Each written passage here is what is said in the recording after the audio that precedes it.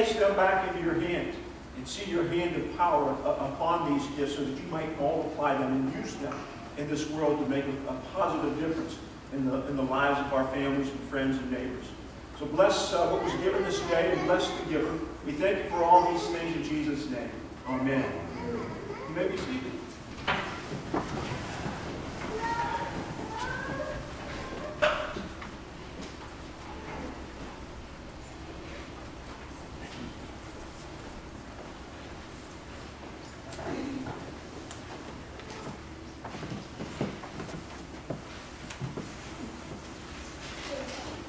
We have a scripture reading from the book of Acts, Acts chapter 1, verses 1 through 9. In my former book, Theophilus, I wrote about all that Jesus began to do and to teach until the day he was taken up to heaven, after giving instructions through the Holy Spirit to the apostles he had chosen. After his suffering, he showed himself to these men and gave many convincing proofs that he was alive. He appeared to them over a period of 40 days and spoke about the kingdom of God. On one occasion, while he was eating with them, he gave them this command: "Do not leave Jerusalem, but wait for the gift my Father promised, which you have heard me speak about. For John baptized with water, but in a few days you will be baptized with the Holy Spirit." So when they met together, they asked him, "Lord, are you at this time going to restore the kingdom of Israel?" He said to them, "It is not for you to know the times or dates the Father has set by his own authority, but you will receive power when the Holy Spirit comes on you, and you will be my witness in Jerusalem, and in all Judea and Samaria, and to the ends of the earth." After he said this, he was taken up before their very eyes, and a cloud hid him from their sight. This ends the reading.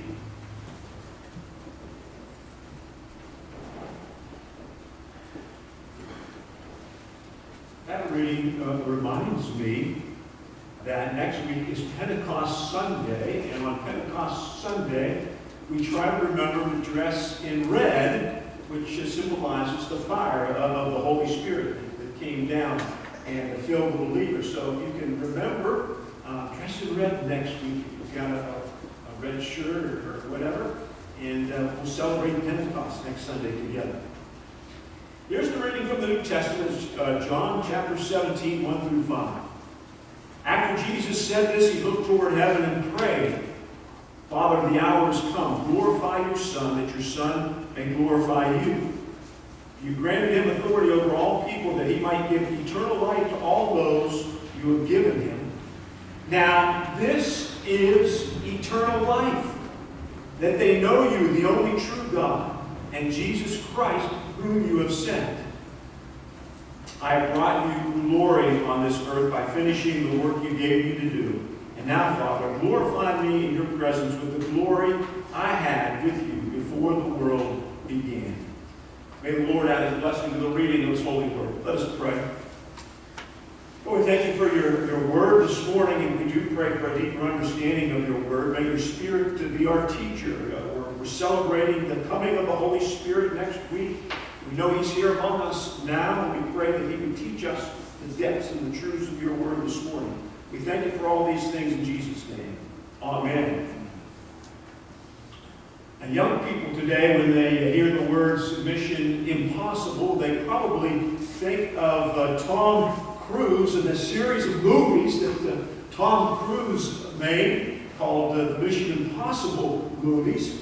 What they don't know, though, is those movies were inspired and they have their source in a 1960s hit television show called Mission Impossible. Motor people, you remember that show? Oh, yes.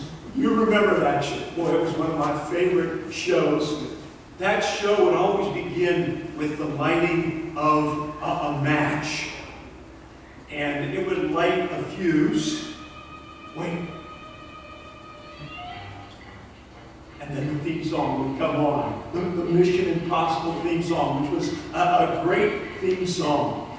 And it starred a fellow by the name of Peter Graves, and there was several others in there, Greg Morris, I believe Susan Day George, and there was a whole cast of characters in that show. Boy, I love that show. And it would usually start, Peter Graves would show up on the scene, and he would go over and walk over to some guy, and he'd say, boy, that's some sunset tonight, isn't it? And the guy would say something like, yes. And the sun is really reflecting off the water over there by the boathouse. And he would nod his head, he'd walk over to the boathouse, and there he'd go inside the boathouse, and there would be a tape recorder. And the tape recorder would give out that week's impossible mission. And Peter Graves would stand there and listen to the tape recorder, and once the tape recorder was done with telling him about the impossible mission, it would self-destruct. And it would burn up, and there would be all kinds of smoke. And it was just a fun show. And then he would meet with his Mission Impossible crew, his task force, and they would plot out step by step how they would accomplish this impossible mission. And then using their intelligence and using disguises and these rubber latex masks and high-tech wizardry, somehow they would pull off this impossible mission. And as I thought about this week's scripture, it just reminded me of a scene from Mission Impossible. During the days right after the resurrection, Jesus met with his disciples several times, and he kept saying that there is this mission that he is going to give to them. He is going to give to them this special mission, and they might think it was impossible, but he was going to give them this mission, and they were going to accomplish this mission. Listen to Acts chapter 1, verse 4. On one occasion, while he was eating with them, he gave them this command: do not leave Jerusalem, but wait for the gift my Father promised, which you have heard me speak about. Now, to the disciples, this sounded very mysterious. They were very interested in what he was talking about. What in the world is going to happen? What kind of gift is he going to give us to accomplish this great mission that he has been speaking about? And so, Acts 1:6 tells us, then they gathered around him and asked him, Lord, are you at this time going to restore the kingdom of Israel? They assumed that this mission was going to be restoring Israel as an independent nation. Of course, Israel was under Rome's rule. They didn't like being under Rome's rule. And so they thought, well, this must be the mission that's coming our way, where God is going to somehow empower us to restore Israel as an independent nation. They had no idea about how big God's plans were for them and this mission that God had set. God's mission impossible was to bring the knowledge of God and God's kingdom not only to Israel, but to the entire world. They would be entrusted with the mission of turning the world upside down for the kingdom of God through the message of new life and hope in Jesus Christ. Now, how would they accomplish this seemingly impossible mission? Verse 8, but you will receive power when the Holy Spirit comes on you, and you will be my witnesses in Jerusalem and all Judea and Samaria and even to the ends of the earth. That mission impossible would be made possible by the presence and power of God within them. They were going to be equipped with something the world had never seen before. Talk about the old show's technological wizardry. The Holy Spirit empowering these believers was going to turn this whole world upside down. And so, with the empowerment of the Spirit, these disciples receiving the Spirit of God did exactly what Jesus said. Jesus said, you're going to start here in Jerusalem, word's going to go forth in Jerusalem. And of course, Jerusalem was the capital of the southern kingdom of Judah. Then he said that it's going to move up north to Samaria. Samaria was the northern capital of Israel before the Assyrian Empire defeated it. But it was going to move up to Samaria. And then Jesus said, then you're going to take this message to the far reaches of the world. Man, that's exactly what happened. It started small there in Jerusalem and spread up to Samaria. Then it went out to the far reaches of the world. Within a couple hundred years, even the Roman Empire, who severely persecuted Christians those first couple hundred years, even the Roman Empire began to embrace this story of Jesus and the new life and the forgiveness and grace God offered through him. And the whole world was turned upside down. What kind of message did they share that had this kind of impact on world history? Well, how they shared it and what they shared is very simply, they shared the glory of God. Now, what does that mean? When most people hear the words, the glory of God, that they have this nebulous understanding of what those words mean. What is the glory of God? But very simply, when the glory of God is revealed, the very nature, the very character of God is revealed.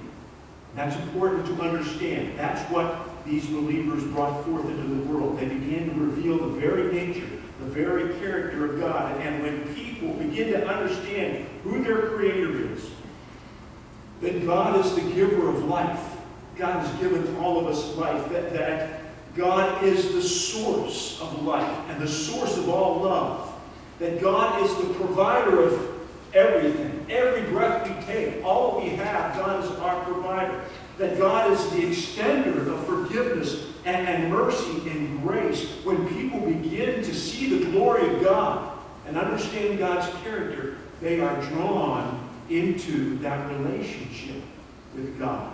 That's what happened as these disciples went out empowered by the Spirit to share this message. Jesus told his disciples that their mission was to bring God's glory into the world and unveil God's kingdom into the world.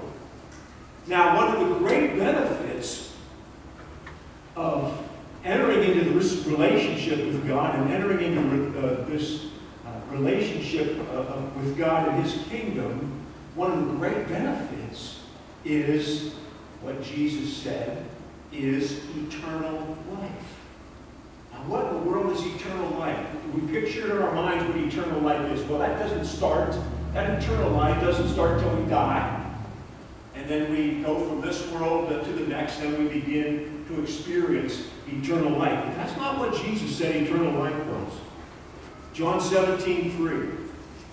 Now this is eternal life. Jesus is talking to his disciples. That they know you, the only true God, and Jesus Christ whom you have sent.